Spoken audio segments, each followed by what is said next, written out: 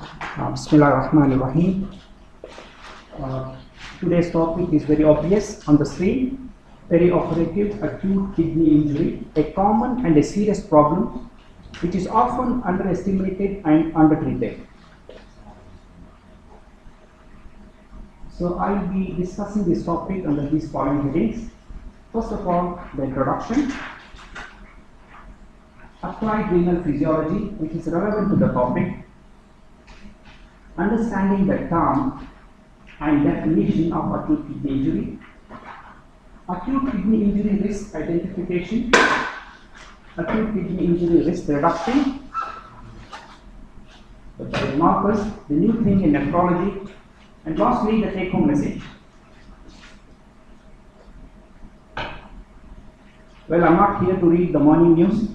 This is Putin, the Russian president, taking a dip in the Siberian lake during hot summer. To the same gentleman during freezing winters of Russia. Okay. So the message from this slide is the external environment has fundamental influence on the mood and behavior of the individual. So is the internal environment on the structural and functional integrity of the cell, which is the basic unit of life. And what constitutes the internal environment? Well, it is the body fluid. And what is body fluid? It is water and electrolytes. So optimal volume, optimal composition, and optimal pH of the body fluid will provide an optimum environment to the cell to function at its best. So any change in the volume, any change in the composition, any change in the pH of the body fluid will alter the internal environment of the cell and thereby affecting the structural and functional integrity of the cell, which in turn affects the health of the individual. So this is just an example to show you what a change in composition of the extracellular fluid can do to the red blood cell. Thanks to the body's master chemist, the kidneys, which helps to maintain optimal volume, optimal pH, and optimal composition, thereby ensuring optimal health of the individual. So apart from maintaining volume, composition, and pH of the body fluid, kidneys are also involved in the regulation of blood pressure, in the regulation of red blood cell production, in the regulation of blood pressure, and excretion of waste products and excess water. So any change in the volume, if your kidneys are deranged or affected, there will be change in your patient will be fluid overloaded, he may have electrolyte imbalance, he may have pH imbalance, may be acidotic, he may be anemic, he may be hypertensive, he may have uremic symptoms, he may be susceptible to infection, coagulopathy, and altered pharmacokinetics and pharmacodynamics of medications, etc. Now, this is to give you a sense of renal blood flow. Renal blood flow is heterogeneous, meaning the renal blood flow is not equally distributed to all the regions of the renal parenchyma. For example, the metabolically active cortex, less metabolically active cortex, receives only 90% of the, this is 90% of the total renal blood flow. Whereas the medulla, which is most metabolically active part of the nephron, receives only 10% of the total renal blood flow, not fair.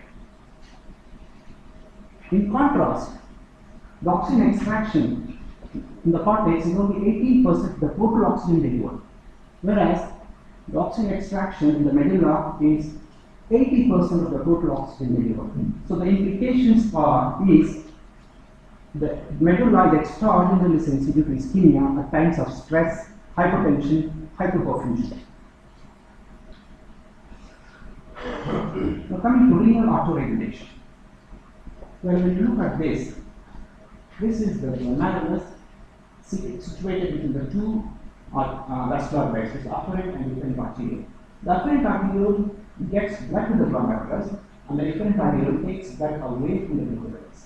So at first look, we may think the changes in systemic blood pressure will bring about change in the glomerular blood flow and GFR. In fact, it does not happen so, because there are sphincters in the afferent and different arterioles which act appropriately, either constricting or dilating, either constriction or dilatation, depending on the systemic blood pressure changes. For example, if the patient is hypertensive or if the blood pressure increases, there is afferent arteriolar constriction so as to keep the glomerular blood flow and GFR constant. In the event of hypotension, there is afferent arteriolar dilatation and different arteriolar constriction, again to maintain the glomerular blood flow and GFR in a steady state. So this intrinsic property of the kidney to maintain a steady glomerular blood flow and GFR over a wide range of perfusion pressure is referred to as renal artery. This slide shows you, the normal renal artery regulation curve, which is in yellow color, and the purple one shows you a renal artery regulation curve in a hypertensive patient. It is shifted to the right. So in normotensive patient, the renal blood flow and the GFR is maintained in a steady state between 50 to 150 millimeters of mercury. Whereas in hypertensive patient or in elderly patient who have arteriosclerosis, the curve is shifted to the right, and there is a steady state of renal blood flow GFR between 80 to 180 millimeters of mercury. So it makes physiological sense to maintain a mean arterial pressure between 60 to 70 millimeters of mercury in a normotensive patient and higher in a hypertensive patient in our clinical practice. Now, what is pre-renal versus renal syndrome? Like we have seen, during hypertension, there is afferent arteriolar dilatation and different arteriolar constriction so as to maintain renal blood flow, glomerular blood flow and GFR. Well, as hypertension continues, this doesn't happen. The GFR starts falling. And look here, the same different arteriole will continue as peritubular capillaries. So there is always risk of tubular hypoperfusion and tubular ischemia. So this state of hypotension or hypoperfusion, falling GFR, but intact tubular cells, the tubular cells are still intact, okay, is referred to as pre-renal state. So the tubular cells are intact, so they absorb sodium and water to the maximum to keep the extracellular volume. But if you do not act, if you do not undertake any corrective measures, then the hypoperfusion continues and the tubular cell injury occurs. Okay, so this state of hypoperfusion, falling GFR, and injured tubular cells is renal state. So now, what brings about different arteriolar dilatation? It is the prostaglandin. Okay, so if you include non-steroidal anti-inflammatory drugs in your regime, then these non-steroidal anti-inflammatory drugs will block this prostaglandin synthesis and thereby prevent this defense mechanism and pushing the patient to renal injury early. And what brings about different arteriolar constriction? It's predominantly angiotensin, apart from norepinephrine and AUD, that is oxygen vasopressin. So if the patient is on ACE inhibitors and angiotensin receptor blockers, then again it will block this defense mechanism and can push the patient to renal injury faster. Right. Now this slide sums up the differences between the pre-renal and renal state. As I said, in the pre-renal is tubular functions intact. In renal, tubular functions are impaired. The causes are hypovolemia, sepsis, and congestive cardiac failure. Congestive cardiac failure is effective and there is decreased effective circulation, renal circulation. Okay. For renal, it is color, contrast, and chemo. Okay. Apart from these causes, the color is mild as seen in rhabdomyolysis. Contrast, radiographic contrast, which can cause nephrotoxicity, and chemotherapeutic agents, including antibiotics, aminoglycosides, penicillins, fluoroquinolones, cephalosporins, etc. Now, how do we differentiate pre-renal from renal from lab test. Okay, and for the sake of time, I will not explain much. Okay, so just I want to tell you, because there is intense absorption of sodium in water, the filtered sodium which is excreted in urine is only 1%, less than 1%. And since the urine is concentrated, the osmolarity is more than 500 milliosmoles. Whereas here it is less concentrated, so less osmolarity. Now, I think it's worthwhile to spend some time, to see the mechanism of action of drugs which we use in our clinical practice. Okay. Now, if you look here, we are seeing what non-steroidal anti-inflammatory drugs and ACE inhibitors and angiotensin receptor blockers can do. Okay. Now, if you look at this is the red arrow. Red arrow represents filtration, and kidney filters 200 liters of fluid per day. And the green arrow represents reabsorption, which reabsorbs 198 liters of this fluid. So that means 198 liters of fluid is reabsorbed back into the circulation. So only 2 liters ends up in urine. So that is only 1% of the total filtrate ends up in urine. Such is the reabsorptive capacity of the kidney. Okay, and this reabsorptive capacity is an oxygen consuming process. Okay, so if we inhibit reabsorption at any site, then we are likely to fill the bag, which we are interested in. Okay, so that's exactly what we can achieve in diuretic.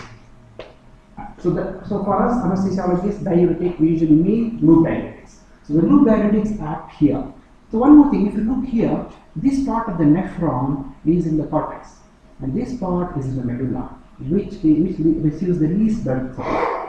Okay, so any amount of reabsorption is not a problem here because there is good oxygen supply here. But if this loop is taxed with more osmotic load, then there is a problem. So the diuretics will prevent reabsorption here, and thereby increasing the urine output. Okay, so if the diuretics, they prevent reabsorption. So that means they decrease the oxygen requirement of these cells. So we may think that the diuretics are protective. Well, we will see later about it.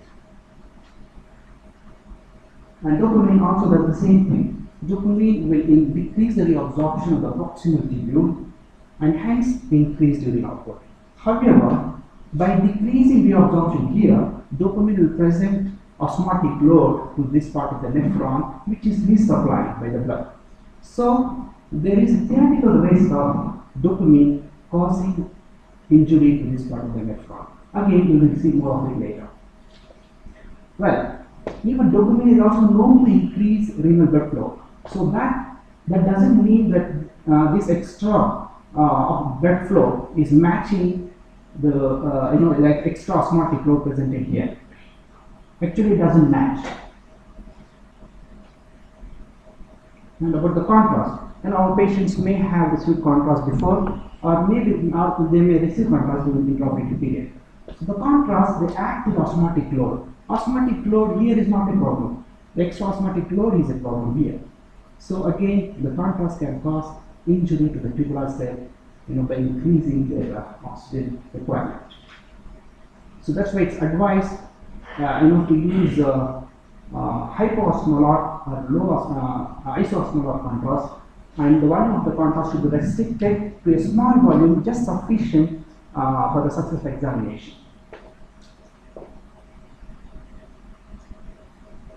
Well, now we have come to our topic. First of all, what is the term acute kidney injury? Well, acute kidney, before 2004, kidney disease was given many names: renal failure, renal shutdown, renal insufficiency, etc. But the term acute kidney injury is a consensus term for kidney disease. Now, the question is acute kidney injury synonymous with acute renal failure? No. Acute kidney injury is not synonymous with acute renal failure. Then what is the term acute kidney injury? What does it represent? Well, acute kidney injury represents a spectrum of kidney disease which extends from less severe injury to the most severe form, that is renal failure. So the term renal failure should be best used for patients who have lost kidney function to the point where life cannot be sustained without interventions. Now, what is the definition of acute kidney injury? Well, before 2004, there are more than 35 definitions in the literature. So this lack of consensus definition has been a major factor in hampering or interfering with clinical research and comparison of clinical data. Okay, and so the result is very little progress has been made in nephrology in terms of prediction, detection, and treatment of acute kidney injury. Okay, and this is evident when you compare the progress made in cardiology, in terms of prevention, detection, and treatment of acute coronary syndrome. Okay, and this is evident from this slide. So there is, the biomarker field in myocardial injury has seen a profound change in the last 60 years. Okay, the cardiologists have moved from using aspartate aminotransferase to the present use of troponins, ischemia modified albumin, etc. In detection, prevention of acute coronary syndrome. So the result is multiple modalities of treatment and increased survival after cardiac injury. Now let's see the progress in nephrology. It's creatinine all the way. For your information, creatinine has been used since 1917 for detection of kidney injury. So that means we have been using for the last 100 years without any, without any question. So the result was the lack of consensus definition. Okay. So what is the result of this? Only supportive care and high mortality.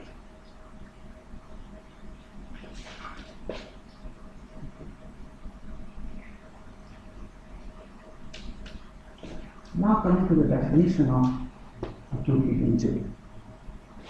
Thanks to this FT group, Acute Dialysis Quality Initiative Group. Well, before that, I want to say in the previous slide, with due respect to the nephrologists, the nephrologists have got a long way to go before they catch up to the cardiologist.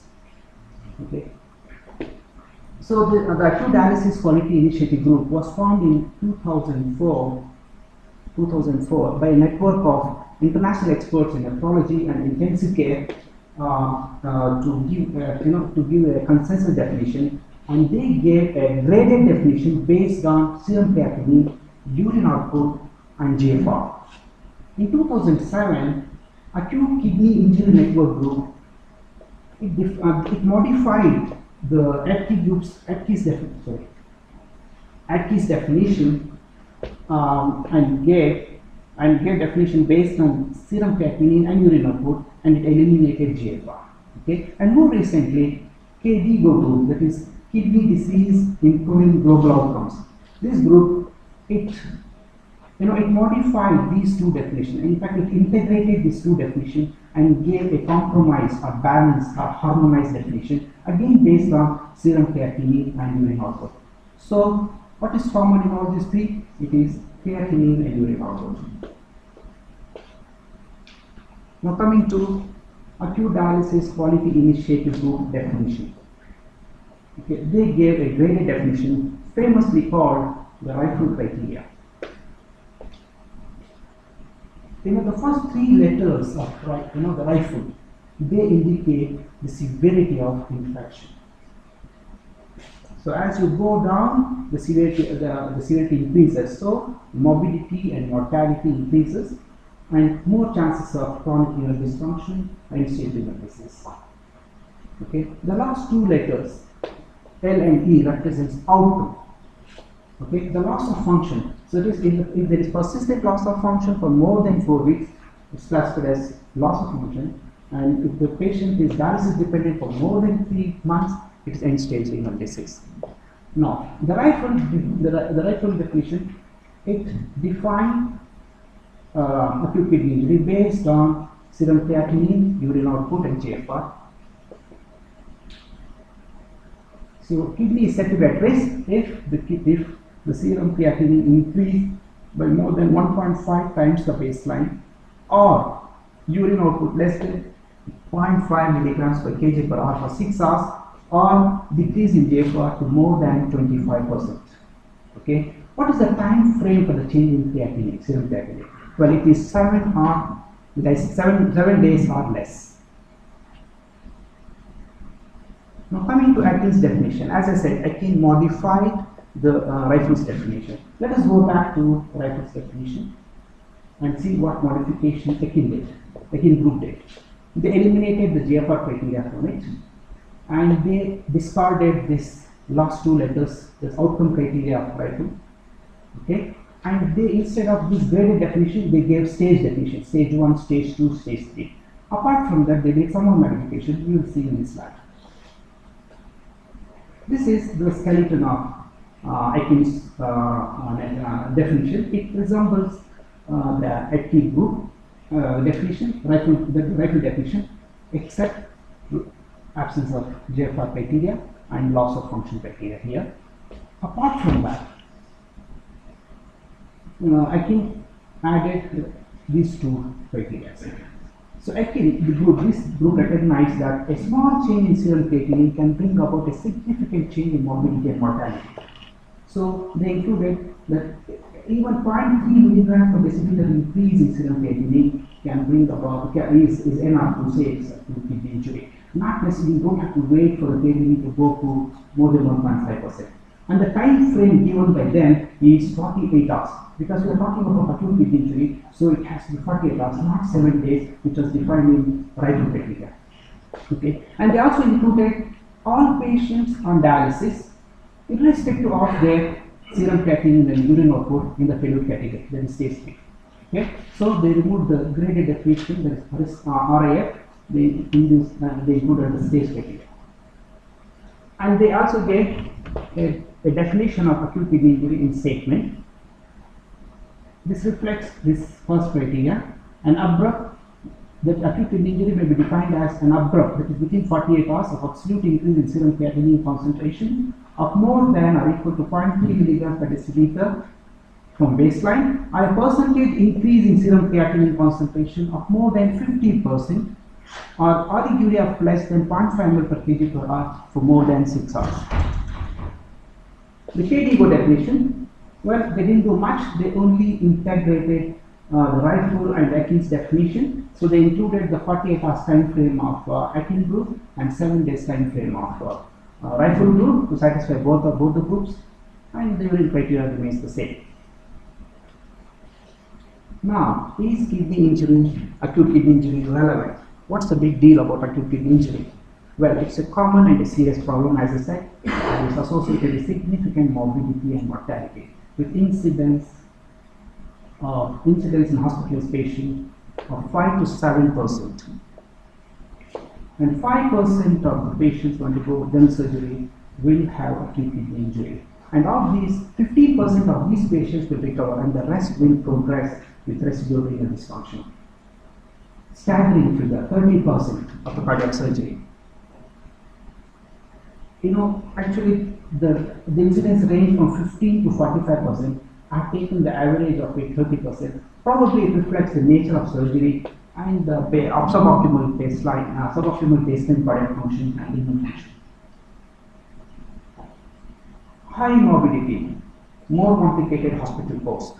So because of wound infection, delayed wound healing, prolonged mechanical ventilation, dialysis dependence, etc. So hence, high economic burden on the healthcare system. Mortality, wide range, 10 to 80%.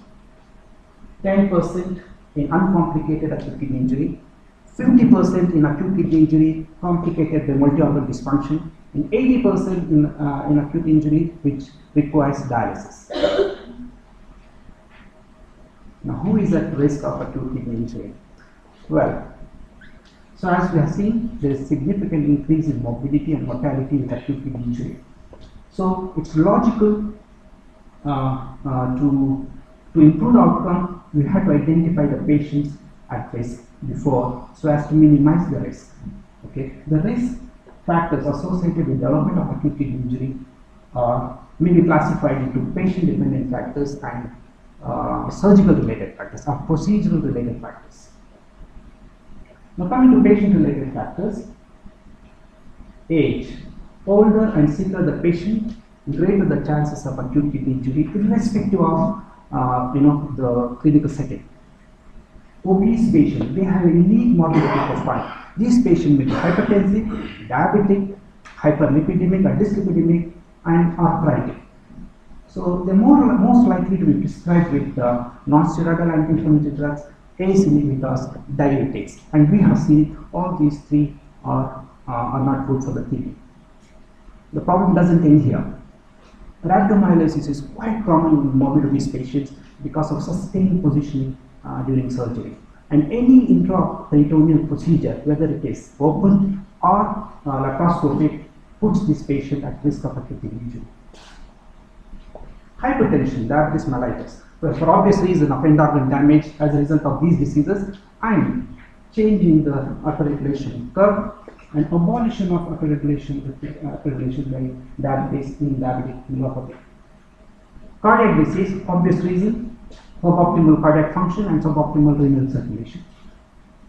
Any vascular disease, whether it is peripheral, cerebrovascular disease or coronary artery disease, all puts the patient at risk of acute kidney injury.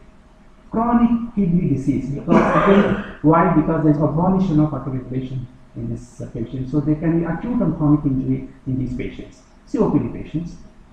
Sepsis, again, loss of autoregulation and endotoxics. Ascites, because of increased intra-abdominal pressure and compromised renal circulation. Now coming to the surgical factors, duration of surgery. Longer the duration of surgery, greater the risk of acute kidney injury. Intraperitoneal surgery, especially long duration, which causes large fluid shifts, can pose problem of acute kidney injury. Vascular surgery, for obvious reason, for example, abdominal aortic aneurysm, cross-clamping of the aorta, perioperative hypertension, bleeding, hemodynamic instability, and echoemboli from the aneurysm. Liver transplant, again, hemodynamic instability, bleeding, blood transfusion, and use of immunosuppressives. Cardiac surgery, but this is the setting, and that the acute kidney injury has been extensively studied in cardiac surgical setting. So the causes are well enumerated in this setting. First of all, the bypass circuit. So bypass circuit, there is fall in perfusion pressure, reduction of pulsatile blood flow, and then activation of inflammatory cascade because of the blood coming into contact with the foreign circuit, the foreign surface. Hemodilution, because hemodilution, yes, it's good in a way because it decreases viscosity and improves microcirculation, but too much is too bad. So too much of hemodilution will put the patient at risk of acute kidney injury. So it's advised to restrict hemodilution to not less than 21% and hemoglobin of not less than 7 grams per cent. Okay, and the type of surgery also. A combined valve and cabbage puts the patient at more risk than cabbage alone. Use of intra-aortic balloon pump and blood transfusion. Where this surgery involves a lot of blood transfusion and which puts an oxidative stress in the kidney. Now, thanks to this acute kidney injury risk index, this was prepared after evaluating 152,000 patients undergoing general surgery. Okay, so they have taken 9 risk factors. So they assigned a score of 1 to each of these risk factors, and depending on the score, they classified into 5 classes. Class 1, 0 to 2 risk factors, and class 5, more than or equal to 6 risk factors. The class 1 puts the patient at risk of acute kidney injury at just 0.2%, where the risk increases to 10% when the patient is in class 5. So if you have a patient in your clinic who is elderly, male, hypertensive, diabetic, mild renal impairment, posted for abdominal surgery, then he runs a risk of 10% for getting acute kidney injury. Now, what could be done to decrease the incidence of acute kidney injury? Well, there is no substitute to this. Careful and thoughtful preoperative assessment to identify the patient's at risk. 2. Intraoperative hemodynamic optimization. 3. Minimize exposure to nephrotoxins. And 4. Management of post-operative complications. Now, coming to intraoperative hemodynamic optimization. Well, there is no magic bullet to prevent acute kidney injury. Okay, so the only proven methods are sensible ones. First, maintenance of intravascular volume, taking care not to overload the patient, because overloading will cause delayed wound healing, infections, prolonged mechanical ventilation, hemodilution, etc. Maintenance of mean arterial pressure range, in mean arterial pressure in the autoregulation range, depending on the patient and procedure. By this I mean, a patient who is hypertensive, you should keep the mean arterial pressure in higher range. So for procedure, I mean you don't need to do a hypertensive technique for a patient who is undergoing hernia repair surgery. Now, anticipation of hemodynamic disturbances, so that we are better prepared to handle or counter the hemodynamic changes. Monitor urine output to more than 0.5 ml per kg per hour. Well, this figure is a consensus figure. There are no randomized studies to confirm this. Okay, and careful glycemic control. Avoid large fluctuation in blood sugars. Large fluctuations. Minimize exposure to nephrotoxins. Well, you know all of this now. Management of post-operative complications. A successful surgical outcome may not mean a successful renal outcome. So, watch out for these problems in the post-operative period: cardiac dysfunction, hemorrhage, sepsis, rhabdomyolysis, and intra-abdominal hypertension. To prevent the development of post-operative acute kidney injury. Now, perioperative oliguria. The perioperative oliguria is quite common, and fortunately for us, it rarely implies acute kidney injury. It's only a sign of hypovolemia in surgical patients until otherwise proven. So that means it's a physiological response to hypovolemia. And here comes a shocker. Absence of oliguria does not exclude acute kidney injury. Okay, technically, we have seen all the three definitions, rightful, akin, KDIGO. They have taken urine output as a criteria in defining acute kidney injury. And they have defined oliguria as only if the urine output, this urine output persists for more than 6 hours. Then only it is oliguria.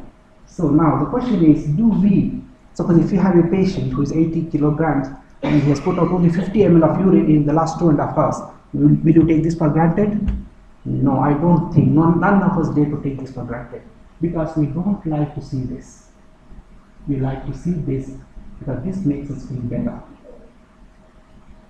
So what do? We think of some medications to fill the bag because we are confident about our fluid replacement. Well, I think I'm very sure your first impression was different than your second impression about this picture. Okay, this is the illusion. We had the same illusion with dopamine and diuretic. So when we encounter oliguria, we give renal dose of dopamine, the so-called renal dose of dopamine.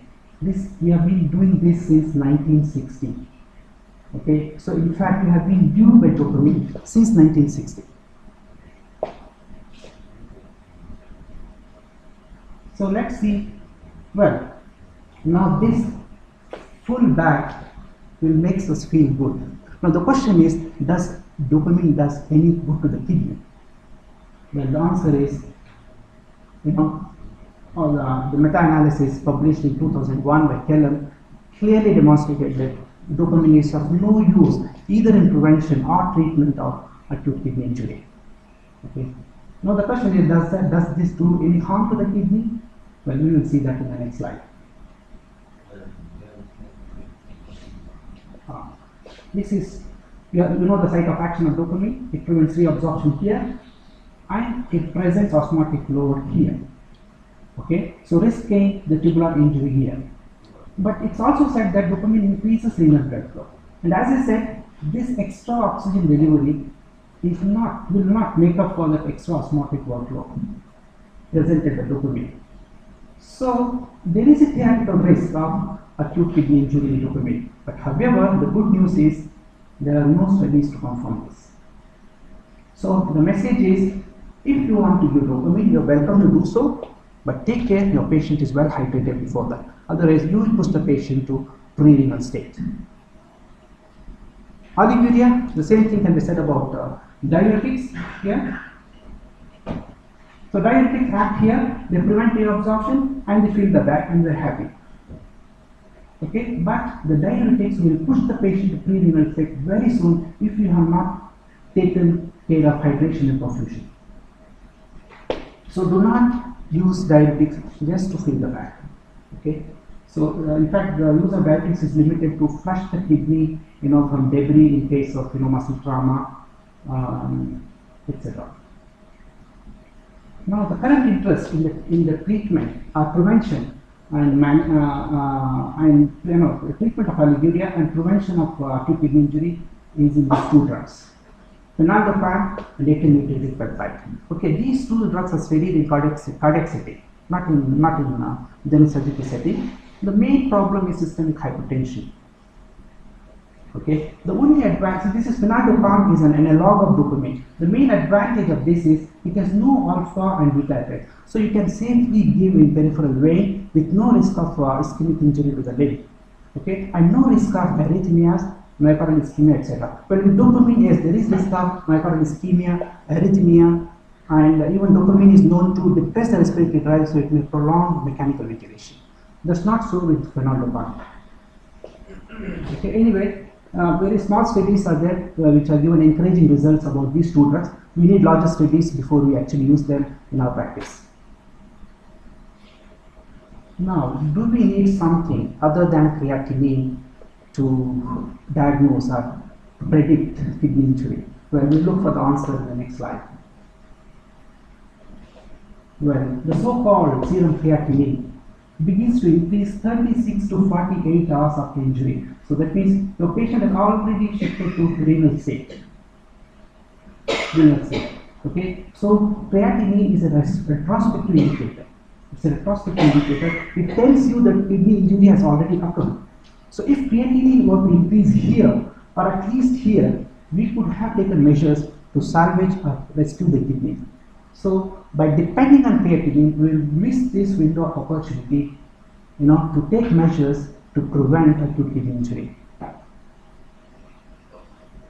So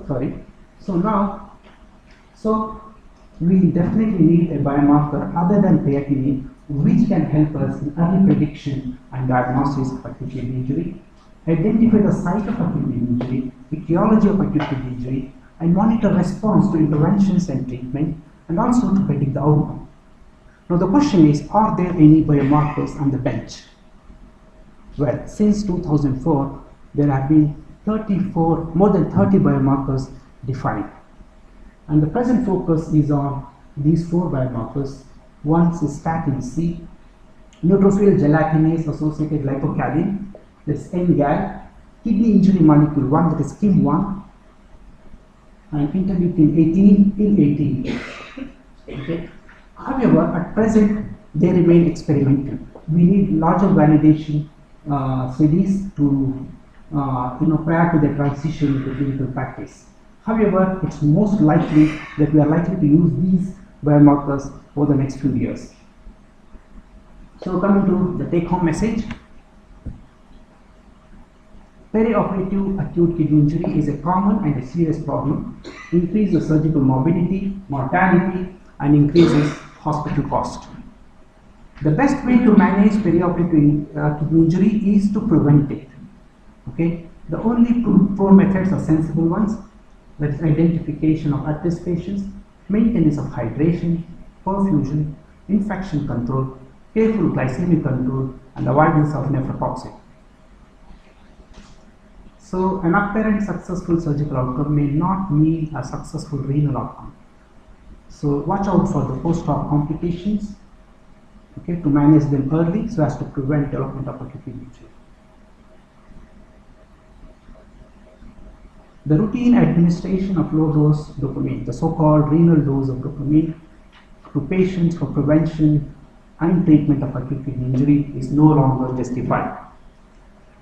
Diuretics and low-dose dopamine are no substitute for hydration.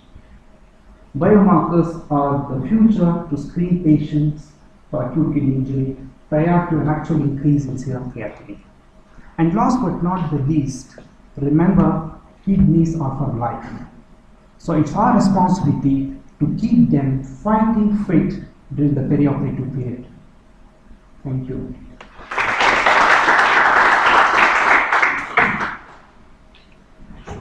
So I'm more than happy if there are any questions.